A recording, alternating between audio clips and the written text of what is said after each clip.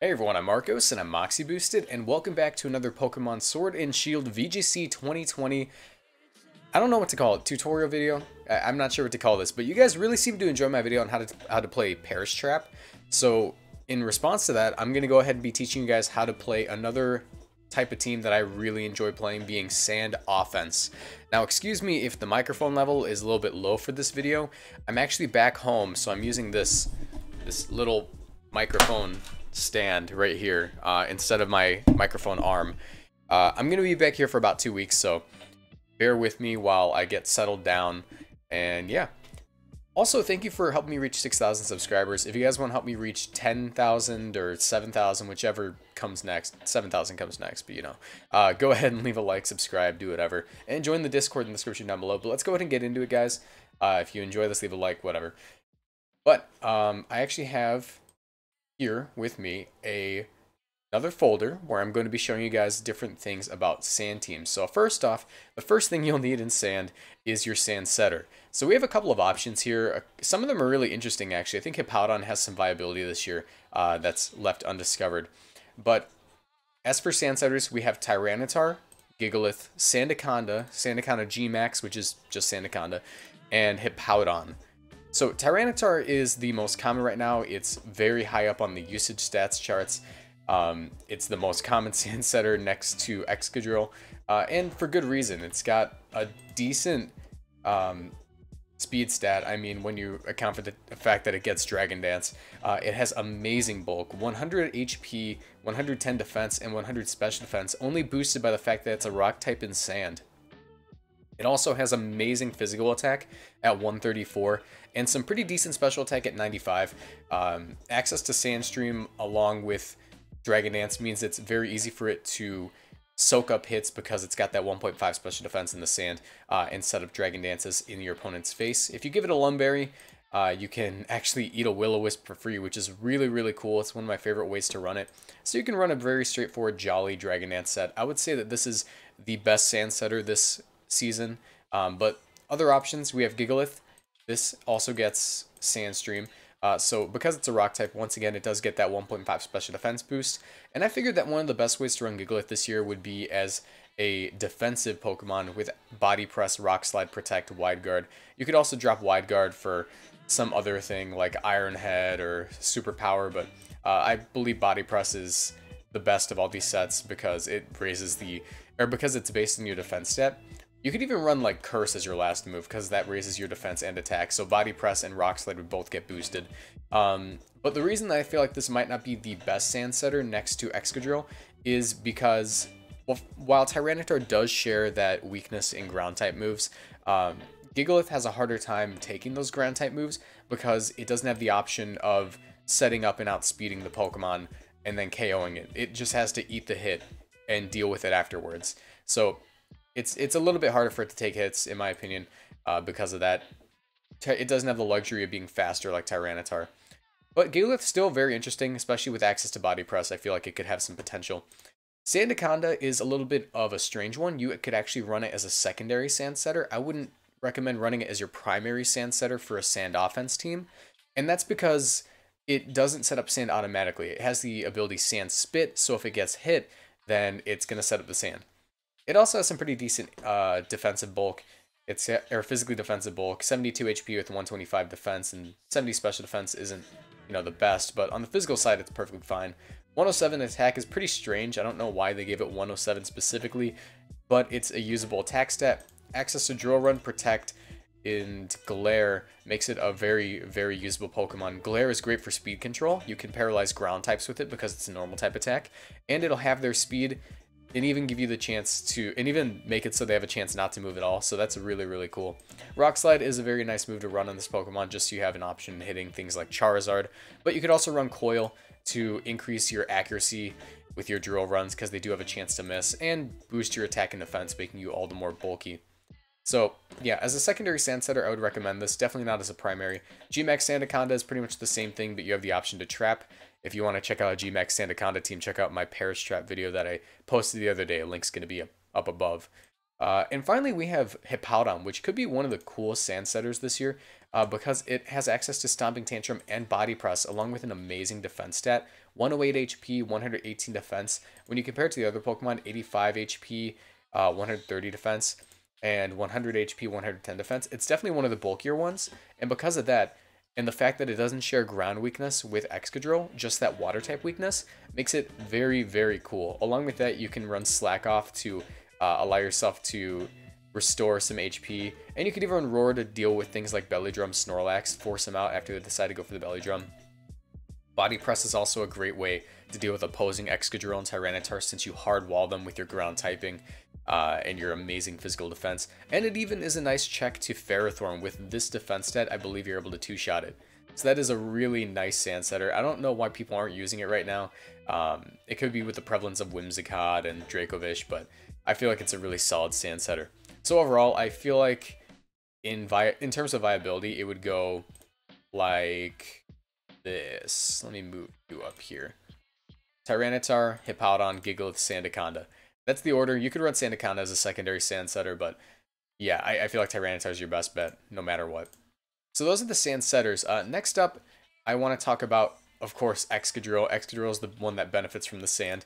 And there are a couple of things that you need to know about Excadrill. You always need it on a sand team. There are like no other good Sand Rush Pokemon, and the only two other Sand Rush Pokemon have yet to have Sand Rush released. They're the fossil Pokemon being Dracovish and what's that Pokemon called? The Dracozolt.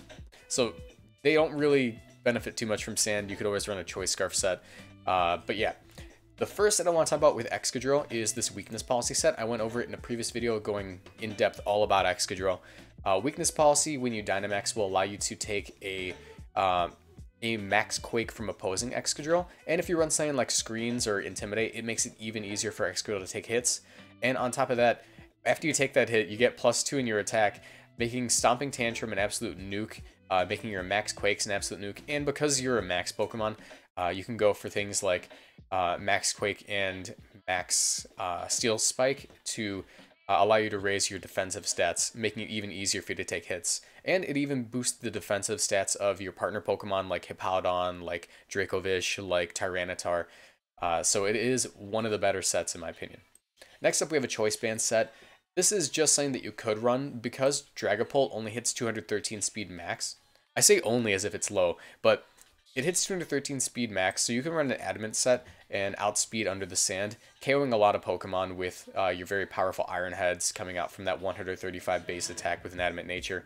Stomping Tantrum, Rock Slide, and Earthquake, so you have an option for spread moves. You could run something different though. You could run a Poison Jab to deal with grass types, but I feel like Earthquake's your best bet. Next up, we have the Life Orb set. A lot of these look very similar, like these next two are pretty much the same set. Life Orb and Focus both run Jolly, Max Speed, Max Attack, 4 Defense, with Iron Head, Stomping Tantrum, Protect, Rock Slide. Really just, it's very standard Excadrill. The reason you run Rock Slide on Excadrill is because it has a chance to flinch your opponent, especially since you're going so fast. You have more opportunities to flinch both of your opponent's Pokemon. But yeah, it's really just your choice of any one of these sets. It's very team dependent. I wouldn't recommend running Choice Band Excadrill on a team that doesn't have like Intimidate users, because you're going to have to make a lot of defensive switches to change up your moves. So if you don't have an Intimidate Pokemon, don't bring Choice Band Excadrill. You're going to need to bring it in to switch it. You're going to need to switch up your moves and probably bring in that Intimidate Pokemon to eat a hit from opposing Excadrill or something. So yeah, those are your Excadrill sets. You know, it's all very team dependent, and I will give an example team at the end of the video and a couple of replays that I got with it. Next up is the fire types. Now, fire types are very important to sand teams. They aren't necessarily required, but they're very, very smart to run. The reason being is Ferrothorn and opposing Excadrill do not enjoy fire types.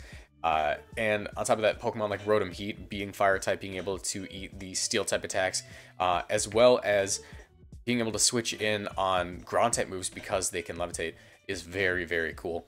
And you're able to Will-O-Wisp opposing hyper offensive teams. So yeah, your options are pretty much Arcanine, Rotom Heat, and Colossal. Colossal being the least viable and Arcanine probably being the most viable. Arcanine is an Intimidate Pokemon. It has pretty decent bulk. You could run Flare Blitz, Protect, Will-O-Wisp, and Snarl. So that's really nice. It's really just a very bulky Pokemon. You could run it with like a choice band if you wanted, though. I personally would recommend the Will-O-Wisp set, though. Next up, we have Rotom Heat. It's usually best ran, very fast, timid, max speed, max special attack, 4 HP.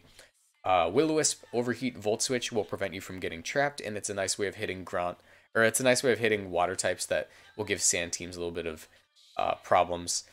On top of that, it's got some pretty decent bulk, so after a Will-O-Wisp, it's pretty hard to knock out with a physical attacker. And Overheat's nice for hitting Ferrothorn and opposing steel types. So yeah, finally we have Colossal, which benefits the most from the sand technically. It doesn't take any sand damage, and it gets that 1.5 special defense.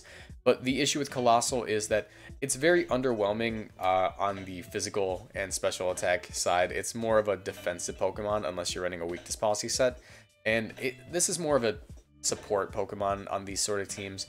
Will-O-Wisp Protect, Rock Slide with Flame Body makes it pretty easy for you to deal with things like Ferrothorn and even opposing Arcanine. Arcanine can be an issue for Excadrill, so this guy switches in on him pretty easily. And, you know, Will-O-Wisp is just very nice. Along with that Flame Body, if anyone tries to go for a physical attack onto this thing or like a fake out, they have a chance to get burned, so that's really, really cool. But yeah, those are the fire types that you could be running on these teams. There are a couple of other really good options. Of course, we didn't go over a full team. So some Pokemon that just fit very well on the sand teams, I'll go over those and explain why. Whimsicott's very, very good in this season, with the immediate benefits of Tailwind being introduced into the game. It's one of the best Tailwind setters because of that Prankster. Non-damaging moves will always go first. The Focus Sash will allow it to live any one hit. Moonblast is nice coverage for hitting Dragon types as well as Dark types. And Encore is really nice for if you find an opposing Pokemon going for a Protect, you can lock it into that Protect for pretty much ever. So that's really, really cool. You could also run like a Giga Drain or Energy Ball on it if you felt like it, or even run Taunt to prevent opposing Tailwinds or Trick Rooms. So yeah, Whimsicott just overall really nice Grass Fairy type. Supports the team extremely well. That Tailwind will allow you to outspeed more Pokemon, and if you end up in a speed tie versus opposing Sand Rush, then you'll be perfectly fine. Next up, we have Dragapult. Dragapult is it just fits the bill. It's a hyper offensive Pokemon with great special, well, okay special attack, but you know, with that speed, it's great special attack because it's gonna outspeed everything. Infiltrator allows you to bypass things like Light Screen, but you could also run a Clear Body set to prevent things like Snarl from lowering your special attack stat, or even, I don't know, something that'll lower your speed like Icy Wind. That won't be able to happen. Draco Meteor is very, very powerful coming out from Choice Specs Dragapult. Shadow Ball will be able to hit Ghost types as well as Psychic types. They don't really give you too many issues, but I know Dusclops can wall Excadrill like pretty much forever and even burn it. Flamethrower is nice for hitting those grass types that I mentioned earlier, especially Ferrothorn. And if you don't have a fire type in your team, Dragapult makes a nice substitute. Thunderbolt is nice for hitting those water types that will give you issues as well. Dracovish is another hyper-offensive dragon type. This one is actually a water type though, so with that Choice Scarf Vicious Rend, it's going to do what we all know it does. Doubles in power, it gets stab, it gets the strong jaw boost, 170 base power times 2. We're hitting 340 power, that's all this thing does. Being a hyper-offensive monster means that it fits very well onto the sand teams, and even if maybe you want to run a Sand Rush one once that ability comes out, that could work. However, I feel like the Choice Scarf set is the most optimal for this build. But yeah, Grimmsnarl, a very, very good Pokemon. Much like Whimsicott, it's got Prankster, but it's much more bulk-oriented than Whimsicott. You have access to things like Fake Out, Reflect, Light Screen, and Thunder Wave.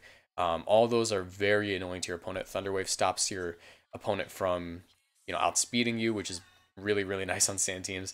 Reflect and Light Screen will increase your longevity on your Pokemon, making it so you take hits much better, especially on those weakness policy Excadrill sets. You're going to appreciate that a lot. And Play Rough is nice for hitting opposing dragon types like Dracovish or Dragapult, which can, in some situations, outspeed your Excadrill, especially if your sand goes away. So that's really, really nice. Next up, we have Braviary and Passimian, and they both kind of fill the same role. The reason that Braviary is so good for this team is because it's a Tailwind setter that also discourages Intimidates. Intimidate is so important to beating Excadrill because it'll lower that attack and make it harder for your Excadrill to get important knockouts. So if you have a way of discouraging them from wanting to bring Intimidate, from wanting them to bring Arcanine or Hitmontop or Scrafty or Mawile if they're insane, that's really, really good, because they're going to be scared of the Braviary getting that attack boost from the Intimidate and the Defiant, and just absolutely just wiping the floor with their team. Access to things like Brave Bird and Close Combat mean that grass types aren't an issue. You'll be able to hit bulky water types as well, since most of them aren't resisting Brave Bird. And Close Combat is nice for hitting opposing steel types, especially at +1.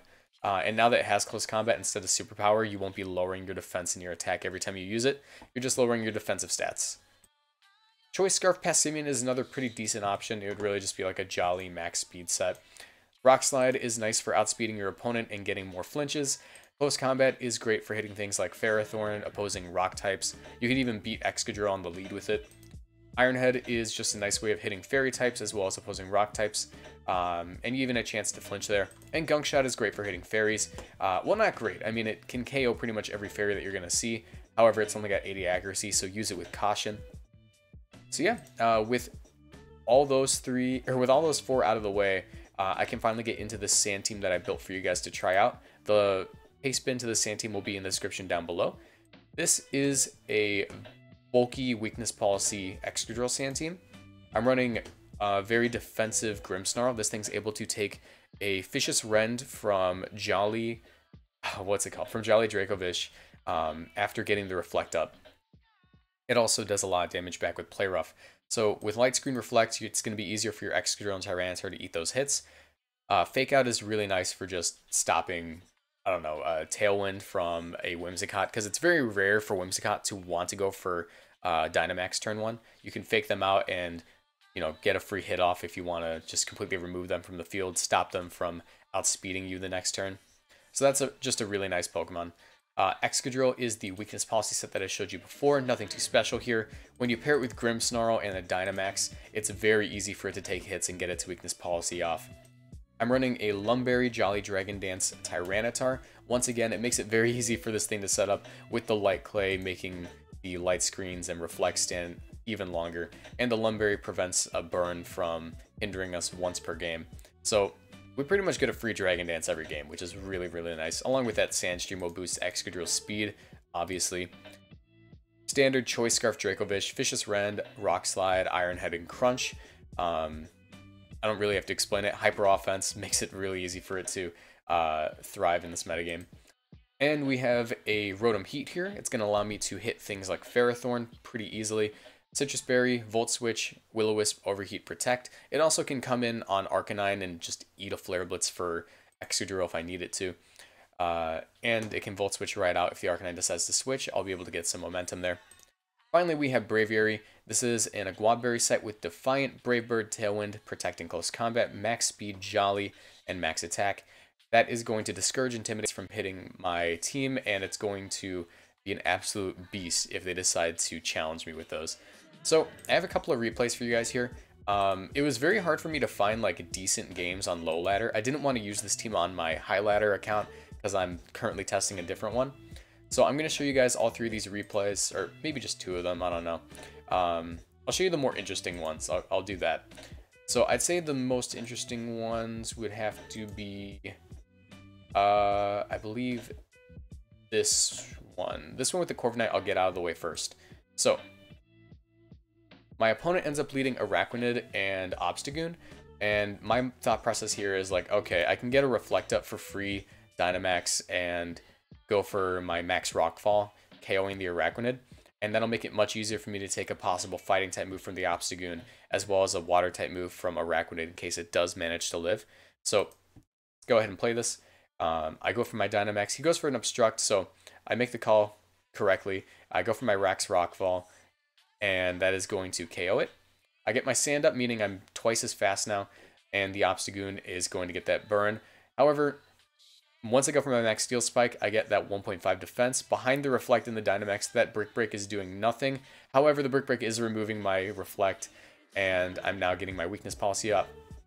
Play Rough is going to absolutely destroy that Obstagoon, and my Excadrill is now in a position to sweep, barring the Corviknight. Max Steel Spike is just going to KO that Alchemy. And at this point, the game turns into a stall fest. I have no way of OHKOing this Corviknight once it decides to go for a Dynamax, and it's very threatening to Dracovish. So I'm going to turn on hyper fast mode, and we're just going to go through these turns as fast as I can. It's really just me playing around this Corviknight's roosts. I kept missing Rock Slides, which is really, really annoying. That's the one thing about sand teams you need to remember. Rock Slide is not perfectly accurate, so you can't rely on it 100% of the time. But as you can see, I do end up winning the War of Attrition after a little while. Not even after a little while. This takes forever. Corviknight just wants to roost up. Eventually, the Corviknight will run out of roost. It only has 16, so I can win. But I end up making a very nice play here. I go into my Grimmsnarl, go for the fake out, set up another Dragon Dance in its face, and get a Reflect off. And now I'm at max attack, so I can just go for crunches and stuff. And the Corviknight ends up dropping after this next one. So yeah, that team was very annoying to face. The next one is this one. I'll go with this one. This was like a very low ladder game. I don't really think it's great for showcasing the team. So let's go ahead and play this one. They decided to lead off with Milotic and Braviary. I was hoping them to lead with Arcanine so I could get a boost on my Braviary. But this replay is just really great for showcasing how scary Dynamax Braviary can be. So the Tailwind goes off, and at this point, I just say I want to go for the fake out and the max knuckle. I can get +1 and then next turn go for my max airstream and just KO this Milotic. They decide to Dynamax though, and regardless of that, they go for the Brave Bird and they get a decent amount of damage off. Max Geyser does pretty much nothing behind my light screen. So I feel confident that I can just switch in my Tyranitar and get my sand up, preventing the Max Geyser from doing too much next turn. So Tyranitar comes in, but they go for Max Guard and they crit a Brave Bird, which is very annoying to me. So that's a little bit, you know, discouraging to me. However, I can bring in Excadrill. I should be faster than both things on this team. The Arcanine's Intimidate is going to be a little bit annoying. I go for my Stomping Tantrum and get a crit. And behind that light screen, Tyranitar takes pretty much nothing from a Max Geyser. That is disgusting. It's the light screen plus the sand. So that's just such a great combination. I do get my Stomping Tantrum off and my Dragon Dance for free. At this point, I can go for a Rock Slide to KO the Milotic and do pretty good damage to the Arcanine. I do about half to the Arcanine. I'm not fearing a Will-O-Wisp. However, they will be able to knock me out with close combat. They're going to lose their defense on the Arcanine. And it's now a 3-2 game. They send out their Dracovish. However, I go for a Reflect here, and a Rock Slide is going to do some pretty decent damage to Dracovish and the Braviary. They go for their Tailwind, and I make a very good play here. I protect my Excadrill, recognizing that the Dracovish is going to be very, very dangerous to me. And I go for the Play Rough, getting the KO. The crit didn't matter there. Grimmsnarl has enough attack to OHKO that thing. The Intimidate is going to be a little bit annoying. However, behind my Reflex, Excadrill is going to be able to take some hits. And I can go for the Play Rough into this Braviary this next turn, KOing it. And at this point, with the Reflex up, Grimmsnarl is going to be able to 1v1 the Arcanine, barring I don't miss all my Play Roughs. I do, however, miss the first one, which, you know, that could be a little bit annoying if they got a crit the next turn. Close combat will not knock me out, and I do end up winning the game with this next Play Rough. So that's just a nice showcase as to how sand offense works. I built a bit of a bulkier sand offense team for you guys to try out. You know, on low ladder, it's very hard to find games that represent how you're going to face them in tournament, how you're going to use the team in tournament. So that was a little bit of an awkward replay. But I hope you guys understood the gist of the team. If you guys want to let me know what you guys think about the team in the comment section down below, I'd really appreciate it. Be sure to leave a like and subscribe to the channel. And yeah, links to everything in the description down below. I have a Twitch, a Discord, a Twitter. Go ahead and follow me on all those. I'd really appreciate it. And thank you once again for 6,000 subscribers. I have a surprise for you guys coming up in this weekend. I'll be giving away Hidden Ability Pokemon. I'll be giving away Hidden Ability in DD and a couple of other Pokemon. I'll announce all the details in the community tab in my Discord very soon. But yeah, with that, I'm going to call it, guys. Thank you so much for watching. Everyone have a nice night, and I'll see you guys in the next video. Bye.